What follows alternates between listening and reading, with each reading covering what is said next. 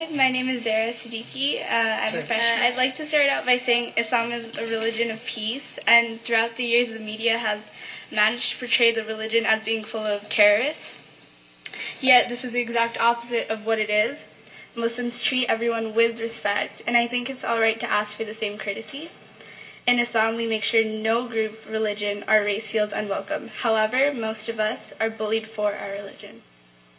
I think it's good to remind people that if we don't treat each other with courtesy and respect, we're putting the world a step behind from where we should be. I spoke at the mayor's breakfast representing Islam recently and gave a short speech there.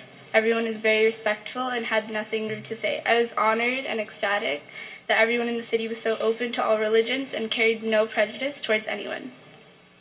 When I saw the comments, I was shocked to see that anyone would be saying these things, especially with such an esteemed title. Slowly but surely, the Muslim community in Glendale is growing, and if people with such high authority have a bad view towards Muslims and Islam, it will affect the community's growth. The youth in Glendale should have people with such important titles as role models, and it's important for these so-called role models to take responsibility for their actions, whether good or bad.